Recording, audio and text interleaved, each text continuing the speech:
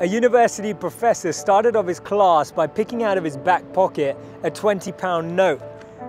And in this lecture hall of about 200 people, he asked, how many of you would like this note? Naturally, all 200 hands went up. He said, interesting. He then said, before I let you have it, let me ask you this question. He took the note and folded it in half twice. And then he said, how many of you want this note? Still, 200 hands went up.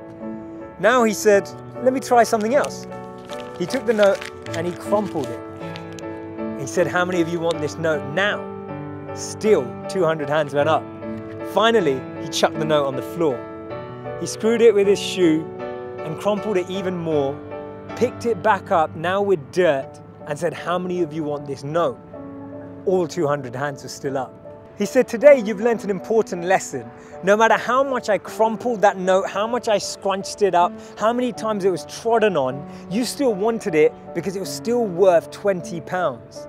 In the same way that that £20 note held its value, so do you. No matter how many times life will tread on you, life will crumple you, life will scrunch you, and life will squeeze you, you will always keep your value, that spark within us all of bliss, knowledge, and eternity that exists. That spark will never be taken away. Our value is not created by the price of our clothes or our bank balance or the job title that we have. See, we should be building life and not just building our CVs. In the middle of 2009, he was the software engineer that no one wanted to hire. He had 12 years of experience at Yahoo, but he was rejected by Facebook and then rejected by Twitter. He'd been to a great university. He had a great CV. But he decided to team up with one of his alumni members at Yahoo and started to create an app and focus on the startup space. In 5 years' time, he sold that app for $19 billion to Facebook. Believe it or not, that was Brian Acton, the co-founder of WhatsApp. When he was rejected from Facebook, he said it was a great opportunity to connect with some fantastic people. I look forward to life's next adventure. When he was rejected by Twitter, he responded by saying, worked out, it was quite a long commute.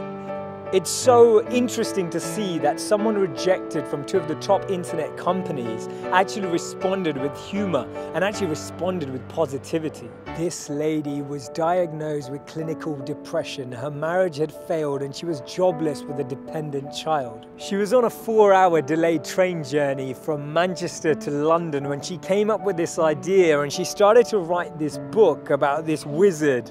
And as she started writing, she then finished her manuscript, took it to 12 publishers and was rejected by all 12. Believe it or not, that's J.K. Rowling. This man watched his first company crumble. He was a Harvard University dropout and his first company's demo didn't even work. He went on to build Microsoft. His name's Bill Gates. Therefore, failure is just a sign that we need to widen our scope. We need to be ready and build ourselves up for the next level. Actually, what we end up achieving is far greater than what we'd envisioned for ourselves.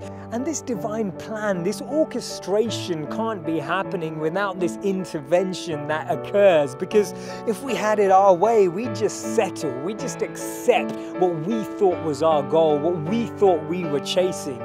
But actually, I've noticed that when you don't get that, later down the line, you look back and you reflect and realize that what you've gained is so much greater. Failures are only failures when we don't learn from them, because when we learn from them, they become lessons, and we actually extrapolate all of these teachings and actually get more insight into how we can improve the way we work and how we can actually drive with a different energy.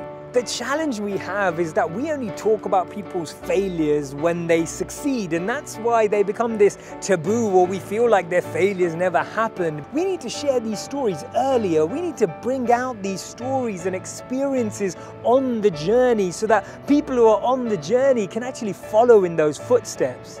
And that's why Steve Jobs said you can't connect the dots moving forward. You only can when you're looking backwards.